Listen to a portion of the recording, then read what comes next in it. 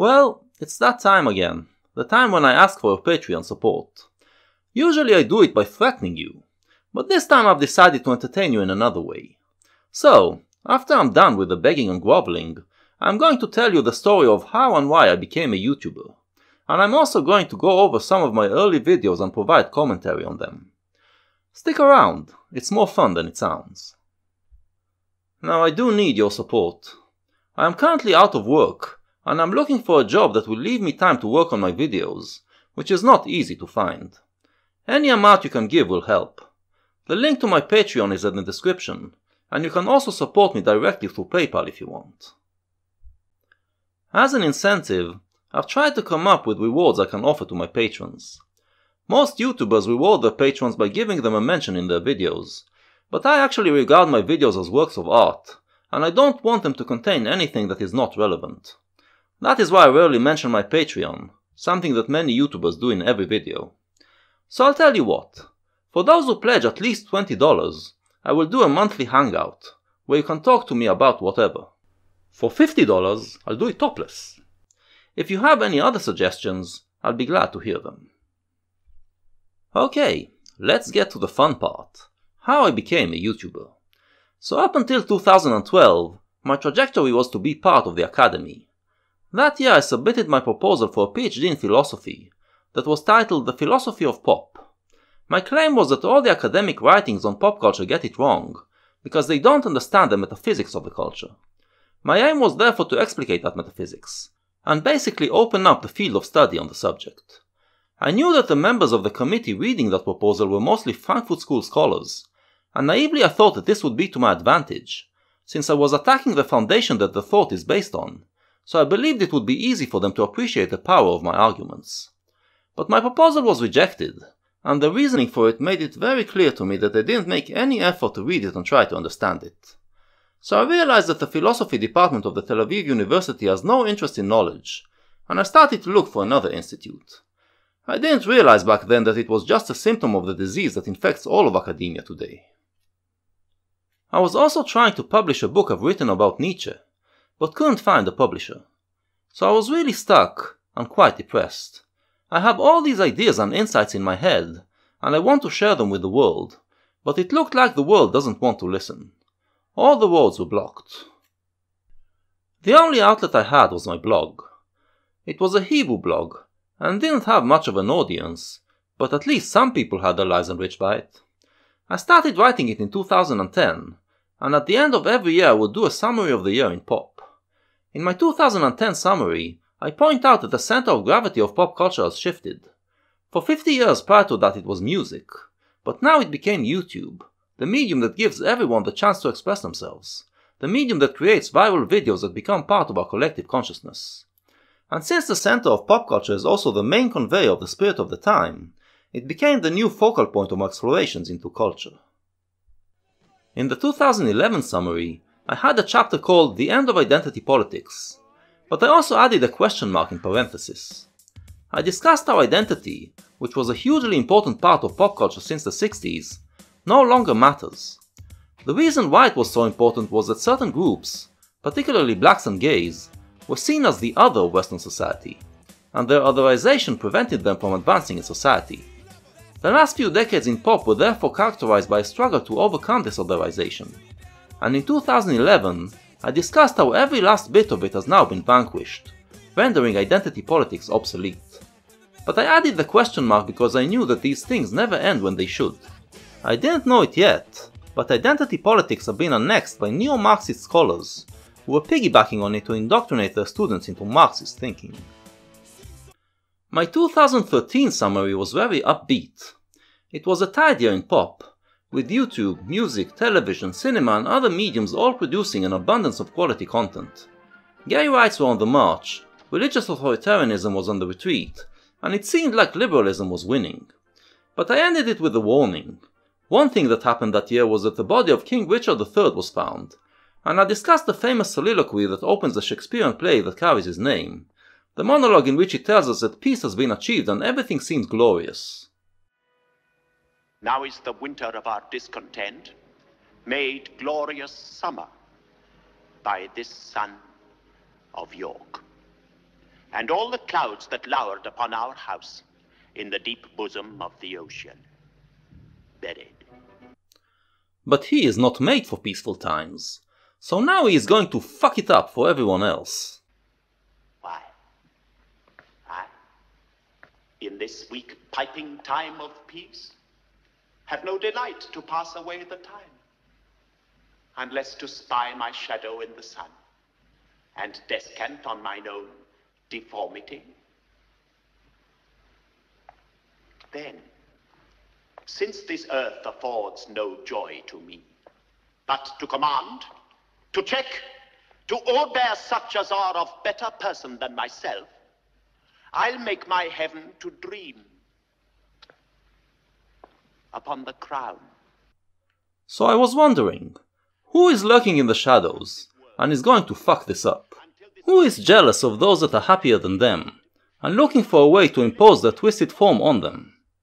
I guessed it would come from the internet, because the thing that brings in the cultural tide is usually also the thing responsible for the inevitable ebb that follows. But I was still completely blind to what was coming, and the main reason for it was that I wasn't paying attention to Tumblr. My 2014 summary had a distinctly darker mood. I dedicated a chapter to discuss the gender wars, and I was still more sympathetic to feminism, but I also commented on the notable rise in silly radical feminism. Then again, the expressions of misogyny were worse, with the stories of Elliot Rodgers and Bill Cosby. I mentioned Gamergate, and characterized it as a row about game journalism that drew in radical feminists and misogynists, who turned it into an ugly gender war. That's how it looked at the time. I didn't realize yet that feminism was the root cause of it all. Another chapter dealt with YouTube, which wasn't that fun anymore.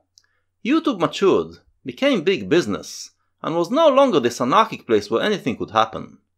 I took the opportunity to review the history of YouTube, and I built it around the story of Boxy, which for me symbolized the processes that YouTube went through in its first decade of existence. I knew the Boxy story mainly through blog posts that were written about it, but for that summary I wanted to dig a little deeper into it, so I searched for videos made at the time when it was happening. And the more I got into it, the more I realized that this story is a lot more interesting, a lot more terrifying, a lot more moving and a lot more inspiring than I knew. I became obsessed with it for a while, scouring YouTube for videos on the subject, unearthing every part of the drama. I eventually created a playlist that tells the story. This was on my previous channel, which had no uploads, but I felt like with this playlist I've invented a new form of art, which I called playlist art. One of the interesting things about Boxy is that she was the first YouTuber that had the community organically spring around her, in a way that in the past they would spring around musical artists or styles. They were all kids who got together to express their inner Boxy, basically scene kids with a positive and loving attitude to life, and a kawaii sense of style. One of these kids was this very cute and funny and hyperactive girl named June, who made several videos related to the Boxy sphere, talking about Boxy, singing about Boxy, and actually providing me with some pieces of the puzzle. As I was watching June's videos from back in the day, the YouTube algorithm suggested a newer video. Turns out she came back to YouTube after a long hiatus, and was uploading again. I actually didn't realize it was her, because it was a different channel, with a rather silly name. But the video was called Oppression Olympics, and that piqued my interest. So I clicked on it, and it was like watching Boxy being reborn. Hey there, pretty lady! Do you wear heels? Do you wear makeup? Do you want to go on a diet and get thin? Don't do any of those things! Hey, I'm a feminist! That's right, a feminist in 2014 America! What does that mean? That means I want you to stoop down to my level! This video game character is dressed too sexily. I don't like it. Change it. I'm dressed too sexily and you don't like it? Stop oppressing me! Did you guys know that rape is bad? Rape is bad! Does anybody know this? Rape is bad, and if you're not a feminist, you're pro-rape. Boxy's sarcastic twin. Thanks to this video, I became aware of Tumblr feminism and the social justice warriors, and I used the internet to learn more. Then I went on a forum that I've been part of for years, and I made a post about the danger to liberalism posed by these idiots. It was light-hearted and mocking in tone, as I regarded it as a fringe element. But the response was not what I expected. To my amazement, I've learned that people on the forum that I've known for a while, people who I thought were liberals like me, believe in things like patriarchy and rape culture, things that belong to the realm of conspiracy theories. And some of them didn't used to be like that in the past. It felt like invasion of the body snatchers. I was perplexed, and I started to see it happening on my Facebook as well. I realized that there was something really rotten going on, that extends way beyond Tumblr. I wanted to learn more about this culture war, so I used Twitter to follow people on both sides of it. But then I realized something strange. Some of the SJW accounts were blocking me, just because I followed accounts of the anti-SJW side. This pretty much told me all I needed to know about whose side I should be on.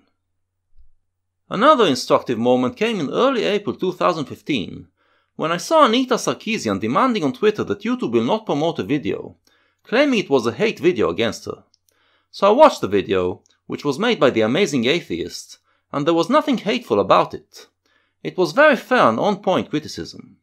But the SJWs on Twitter were supporting Anita, which made me realize what a dangerous movement this is. While this is going on, I am still exploring the Boxy story, and the contrast between Boxy, a girl who was terrorized by 4chan for no reason, and never once complained about it but rather turned lemons into lemonade, and Anita Sarkeesian, a powerful woman who was defining criticism of her as hate speech and trying to silence it, was making me even more disgusted with Anita and her ilk. An expression of that feeling eventually made its way into Anita Sarkeesian vs Boxy, one of my early videos. As I was getting more and more into this fight, watching the videos that the YouTube algorithm was suggesting, I've noticed a few things. First, I thought that the anti-SJWs had the right intuitions, but they didn't know how to formulate their arguments, and they didn't have the background to understand where this regressive leftist ideology was coming from. They clearly needed academics to step in and help them. Secondly, I noticed the rise of a new type of YouTuber. In the early years, YouTube was about performing to the camera. You had to be a good performer if you wanted your channel to succeed. The Amazing Atheist and Shoe on Head are performers. They have great showmanship. But I realized that there was now another type, which was more like a presentation. The video maker would not show their face on camera, but instead you would only hear their voice, and they would discuss a subject at length. There were always channels like that, but they never went big. Now, I realized that there was a substantial audience that just wanted to listen and learn. And as I was watching Sargon of Akkad, Thunderfoot, Mundane Matt and a handful of others that were doing it at the time, I started thinking, I can do that. After Gamergate, there was suddenly a space opened on YouTube for intellectual talk, and also for leftists to remain true to liberal values and wanted to save the left from the anti-liberal SJWs. Instead of banging my head against the academy and the publishing houses, I could find the audience I was always looking for through the medium that I loved. But there were a few problems. First, I knew that I would have to make time for it by quitting one of my jobs. I was working 2 part-time jobs at the time, a combination designed to leave me time for my research and writing, but for video making I knew that I would need more time. Secondly, while I am a good writer, I am not a good speaker, and I wasn't sure I could make it in this medium. Much like Moses, then, I had trepidations about taking this new task, fearing that my heaviness of tongue will fail me. But then, God has sent me a messenger to show me the way. The name of the messenger was Shia LaBeouf, and he said, Do it! Just do it! Don't let your dreams be dreams. Okay, so it wasn't actually Shia that did it? But there were these 2 months where everyone on YouTube was going around flexing and yelling, just do it! And I don't remember who it was, but after watching one of them I said, you know what? God damn it, I'm gonna do it! And a few days later I handed in my resignation from one of the jobs. And, you know, if that works out for me, if I manage to make a name for myself for YouTube, how awesome will it be that it was because of that video? So this was in late 2015. I spent the rest of the year thinking how I'm going to approach it, and Zarathustra's Serpent was born. By the beginning of 2016, I was ready to go. And that is the story of how I became a YouTuber. and part of the skeptic community. Shia LaBeouf and Boxy brought me here. I knew nothing about video making, but I happened to watch an Armored Skeptic video in which he said that he makes his videos with the Sony Vegas Movie Studio editor. So I thought, what's good enough for the Armored one will definitely suffice for me. I purchased it and started to learn how to use it. But not too much. I love the garage rock aesthetic, the idea that a band that doesn't know how to play can still produce magical records, because they rely on things other than skill. So I decided that I will just start making videos and learn as I go along. In early February 2016, after I was done mourning my mentor David Bowie, I uploaded my first video. It was called Cultural Appropriation Rocks the Planet. The reason why I decided to start with that was that this video gave me the opportunity to display my knowledge in culture and present myself as a counter to the extremely ignorant nonsense coming from the so-called culture critics of the social justice movement. From a technical standpoint, this is a terrible video. So awful in quality that I later re-uploaded it with an improved soundtrack. But I have to say that I am amazed by how good the editing on this video is. This was the first time I worked with a video editor, but the editing is quite seamless. It is still one of my favorite videos. There are other things that I am proud of in this video. This was before everyone started making fun of Cenk for asking right every time he says something wrong, which is every few seconds. And yet my first video already begins with me replying to Cenk and telling him that he is wrong. For those who saw the video, this is the part where I spit sushi. And in case you were wondering, yes, I am actually spewing sushi. I've wasted 2 plates of sushi until I got the desired effect. See, that's how serious I am about my video making. I'm a method YouTuber. At that time, people like Dave Rubin and Gad Saad were calling on other people to raise their voices and join the fight. So the first thing I did was to leave a comment on Rubin's latest video to let him know that I just uploaded my first. He replied to me and said that he loved it, and that sent some traffic my way. By the end of the day I had about 50 views and my first 8 subscribers. I also got some valuable advice on how to improve the quality. The next video I uploaded was called Can Pussies Fear Humor? An attack on the censorship of comedy in the Academy. It wasn't a very important video, but I had a reason to upload it before others. My first few videos were all already in my head when I created the channel, and while I was thinking about this video, I came up with a certain joke. A joke that involved a snake sliding down a pole. But in order to make the joke work, I had to make the viewers identify my voice with the snake, as if it was doing the talking. So I decided that this will be my avatar, which will appear on screen along with my voice. I remember that back in the 90s, in the early days of the internet, I saw a gif of a snake doing that, and I was sure that by now there would be better specimens for me to use. But after hours of googling, I couldn't find what I was looking for, until finally I got to a site that offered such a gif, and I immediately realized, holy shit, it's the same crappy snake gif I remember from the 90s. I decided to go with that, trusting in the power of internet communities, trusting that eventually my viewers will offer me a better one. Since I had no idea how to work it into my video, I asked a friend to help me out, and in subsequent videos I gradually learned how to control it, although I never really did work out all the problems. So this was my second video, aimed mainly at introducing my avatar. I was pretty excited when I uploaded it, since this was the first time that my subscribers, all 12 of them, would see one of my videos in their subscription box. So I felt a sense of uplift when I clicked on the publish button, only to have it crash 2 minutes later, when I received an email informing me that my video was blocked due to the use of copyrighted material. This was a good early lesson about what to expect on YouTube. My use of the copyrighted material was definitely fair use, so I submitted an appeal, and it was accepted. But, for those of you who are not creators and don't know how YouTube works, here is how it is. The owner of the copyrighted material has final say, and if they decide that they don't want you to use it, no matter how fair the use is, then there is nothing you can say about it. Usually they will not block your video but take ownership over it, and monetize it for their gains. If I use a 30-second clip of copyrighted material in a 50-minute video, the owners of that material can take ownership over my entire video, and all the money goes to them. The video you're watching now, for instance, is probably already owned by Shia LaBeouf. I can appeal it, but if they reject the appeal, and some of them reject it without even watching the video, then there is nothing more that I can do about it. This is one of the main reasons why I decided not to monetize my videos and rely solely on patrons. I want to make my videos the best that they can be, and sometimes that means using copyrighted material, so I don't want to have an incentive not to use copyrighted material. So I'm not losing anything when others take ownership over my videos, but I am hurt in other ways. For instance, some companies don't allow their videos to be played on mobile phones, and that is why some of my videos won't play on mobiles. There's no point in you complaining about it. It's out of my hands. I'm sure that in the future, all the legal problems will be settled and video makers will get the revenue they deserve. But right now we are screwed. If you want to know why I'm optimistic, check out my video titled Toga Toga. That's another one of my favorite videos, which doesn't have nearly the amount of views it deserves. Now my next video also doesn't have enough views, and this is one of my most important videos. It is Identity Politics Are Obsolete, where I explain why identity politics did make sense until recently, and why they don't make sense anymore. Shitty quality, but I suggest you watch it if you haven't already.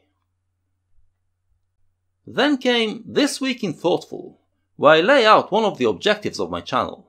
My argument was that the anti-SJW community is busy mocking what is wrong with SJW ideology, without saying what is right, without offering an alternative. I announced that I was going to come from a positive perspective, promote ideas and cultural phenomena that represent a true liberal society. Looking back, I think I lived up to this pledge. The video is built as a critique of Sargon of Akkad, trying to move the conversation from This Week in Stupid to This Week in Thoughtful, from what is stupid about regressive thought to how we should think more cleverly about the issues. I focused on Sargon because he was, and still is, the central figure of the skeptic community, especially of the side of it that fights against SJWs. But also because I noticed that Sargon answers anyone who criticizes him, even if it is some egg on Twitter, so this was a good way to get attention to my new channel. I tweeted him about it, left a couple of messages on his subreddit, and nothing. It felt like he was replying to everyone except me. So I just carried on. My next video was Feminism, a Diagnosis. Now, as someone who was involved in identity politics, I always considered myself a feminist. But I realized that feminism had gone philosophically and morally bankrupt, so I had to re-evaluate my stance. I decided to keep calling myself a feminist, and try to steer it in a positive direction. In this video, through a scathing critique of what feminism has become, I declare this intent. Another important video came next. In Cultural Marxism Exposed, I established my channel as a philosophical channel, aimed at helping YouTubers understand the philosophy behind the ideas that they are discussing. In this video I explain Marxist thought, and show how it evolved into the social justice movement. The sound mixing is bad, unfortunately, and the music sometimes drowns my speech. But if you are here for the philosophy, it is a video that you should definitely watch. Around that time, I purchased a microphone, but I had it configured wrong, so the sound went even worse in the videos of that period. At the same time, I was getting better with the editing. I decided that with every video I make I will challenge myself to do something new. My next video was when I learned how to make things move across the screen. It was also the first time I identified myself as an Israeli, and thus someone who has some experience in the war against jihadism. This was when Europe was just beginning to get used to deal with the reality of terrorism on its streets, and the skeptic community was starting to have discussions about it.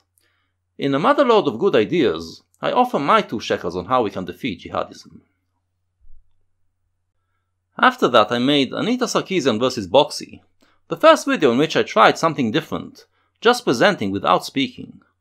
For the purpose of making that video I watched a lot of Anita Sarkeesian's videos, something I never did before, and was utterly disgusted by what I saw. It planted a seed in my mind. Then came Fanging Milo.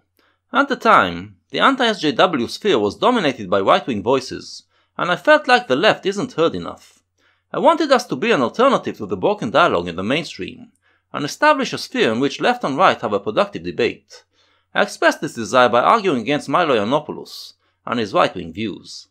I think that since then the sphere has moved in the direction I wanted. I am quite happy with the debates going in it at the moment. I continued in the same vein with my next video, The Regressive Left are the New Neocons, in which I attack both left and right. This video is also noted for being the first time in my life that I worked with Photoshop. It was a pretty shoddy Photoshop program that I found online for free, as you can tell by the quality of this thumbnail. But it was good practice.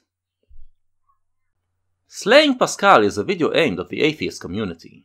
It is a philosophical attack on Pascal's wager, but I am actually not attacking religion.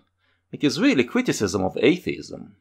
To me, the problem with a lot of atheists is that they have still not freed themselves from remnants of religious thought, which make no sense in the context of atheism and are only dragging it down. What I am doing in this video is actually an example of Nietzschean gay science. I am taking all of the bad things that Pascal says about earthly life and show how they are actually good things, if you have a truly atheist mindset. If you are interested in the Nietzschean side of my thought, this is a must video. Next, I took the time to make fun of Canada's newly elected pompous windbag in a video titled Justin Trudeau Translated to English. I think it's a really funny video, and I am very disappointed by the abysmal amount of views it has.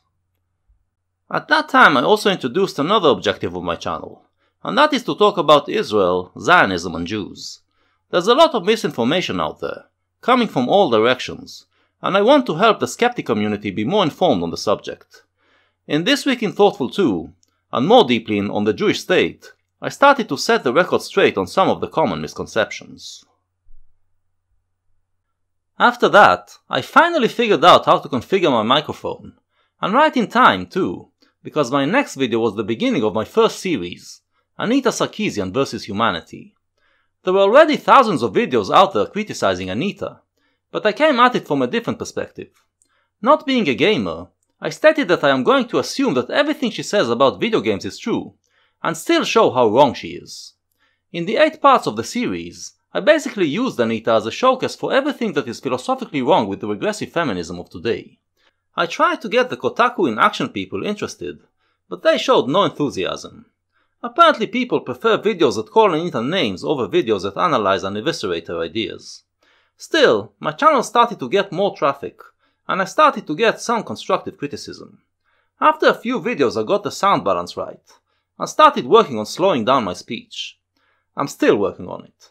By the way, if you have problems understanding what I'm saying, I add captions to all of my videos. I made the first 5 parts in succession, but in the middle I also made a quick 2-minute clip called Free Speech, giving answers to 2 of the main tactics used to stifle speech. I used an image of Voltaire as a thumbnail. After about 3 months, the video had 40 views, and I was wondering if changing the thumbnail might improve its popularity. So I tried to think of another image that can be used to symbolize the suppression of free speech, and came up with this. Instantly, the video started to get more views. I guess the colors are more appealing. It was a good lesson, and around that time I started to pay more attention to my thumbnails. When I upload my videos to YouTube, it takes an hour or 2 to upload, and that's the time I start to think about what the thumbnail should be. I always start out with no idea what I want to do, but by the time the video uploads I already thought of an idea and finished creating it. Usually it's a juxtaposition of 2 or more pop culture images, and I don't always know what it is I'm trying to say, but I'm almost always happy with the result. Another quick video of that period is Proud to be a Free Thinker, which is my first attack on the whole non-binary identity issue. If I ever suspected shenanigans around the YouTube algorithm, it's because of this video. While all my other videos have thousands of views, this one, where I criticize YouTube directly, has less than 750. It's annoying me, so if you want to help me stick it to the system, take 4 minutes to watch it. To mark my 6 months anniversary on YouTube, I re-uploaded my first video with improved quality. I was getting better at making videos, but I was quite disheartened. 6 months in, I had only about 300 subscribers, and the channel didn't seem to be going anywhere. All my attempts at getting the attention of other YouTubers have failed. But I just carried on, and worked on my next video, which was called The Rise and Fall of the Young Turks. I posted the video not expecting much, but when I woke up the next morning, I realized that it has gone semi-viral. Several big names tweeted about it, including Sargon. And I guess this is when Sargon started to get my video suggested to him by YouTube, because a month later, he finally saw This Week in Thoughtful, and tweeted positively about it. It took 6 months, but it got to him in the end. This is one of the things that are so great about YouTube.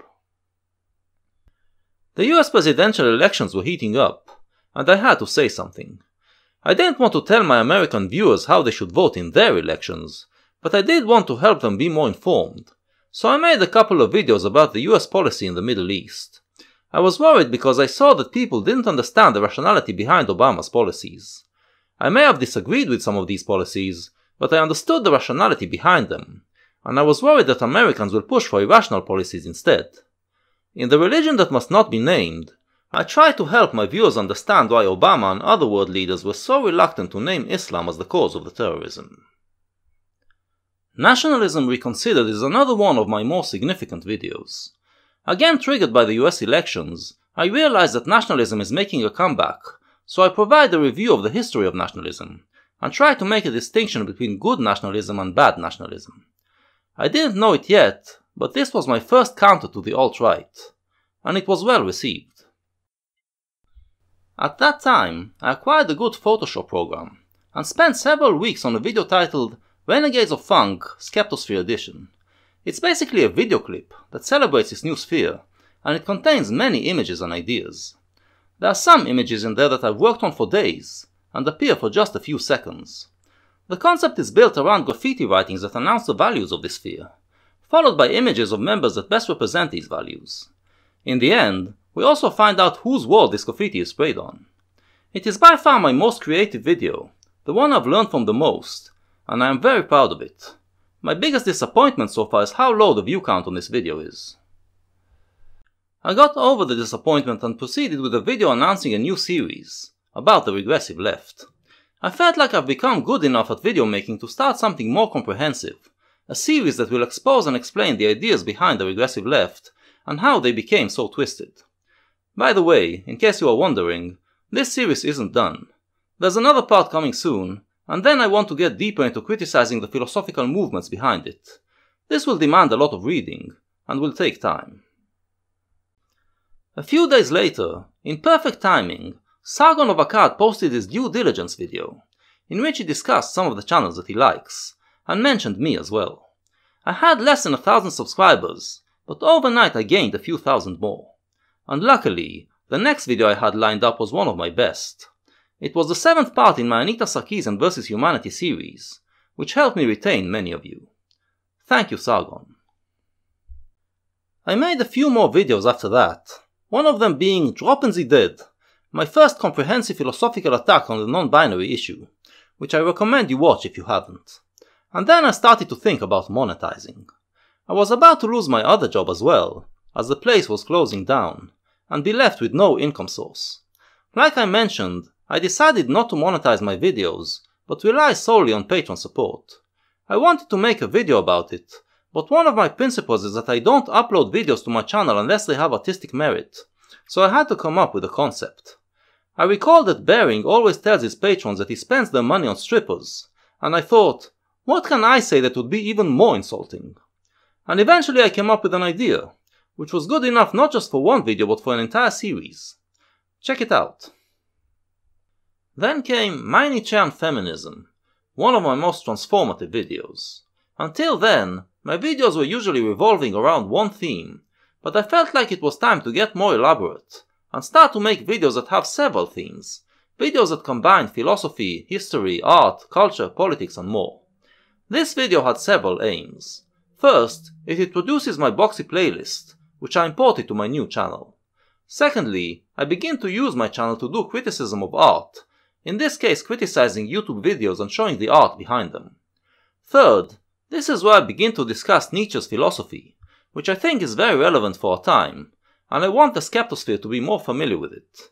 And fourth, I present an alternative type of feminism to the corrupt and regressive mainstream feminism of today. From then on, this multi-layered approach will typify most of my videos.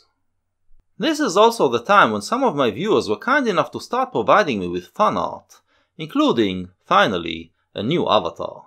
Again, I needed an opportunity to present it in a way that will not harm the integrity of the video, and the opportunity came with a video titled Heads Up, in which I shed my old skin, as well as announce my series on psychedelia, as well as perform a genealogical analysis of the concept of patriarchy, and show how wrong it is understood today.